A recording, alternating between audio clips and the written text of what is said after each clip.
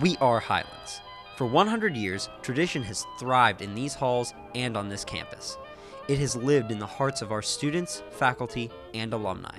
From the 1914 to 1915 school year to the 2014-2015 school year, our building has stayed rooted in its location, just as the values it represents: honor, pride, dedication. As time goes on, the history of our school continues to be written, and the history lives in the walls of what we call home. During World War I, Fort Thomas began busting at the seams as more and more families came to the area. Those few that did attend school in the early years went to the city building, where there were a few small schooling rooms. Determined to meet the growing demand of children in the city, Fort Thomas decided to invest in the future.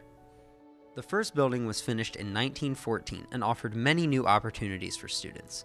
The new facility had 25 rooms, an auditorium, chemical and physical science rooms, a lunchroom, a library, and a gymnasium with both boys' and girls' locker rooms.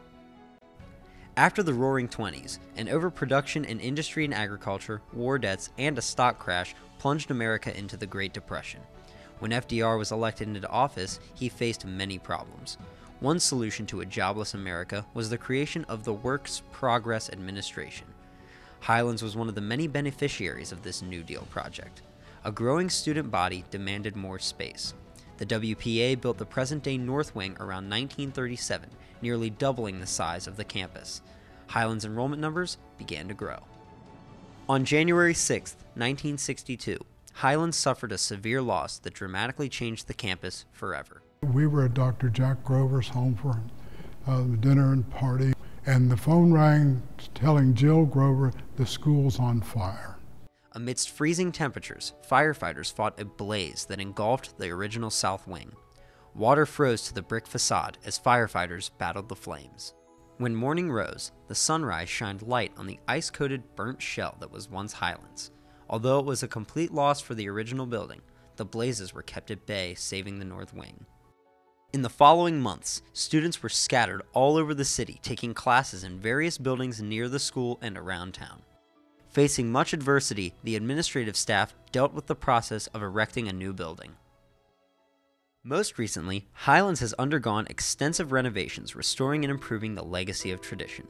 In 2007, the long journey of renovating the Highlands High School campus began. Death Valley, I don't know if you call it that anymore since the field's gone and it's now a field house, but that was just a dirt pit. Now everything is state-of-the-art. This TV studio is really a testament to really the excitement that has come with the new advancements in the building. It shows how much different learning can be, how much more fun learning can be, and how kids can develop skills that they'll carry for the rest of their life.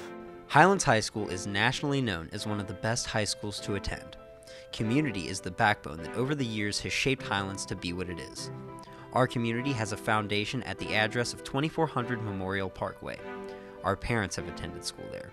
We have graduated there, and now our kids will be enrolling there.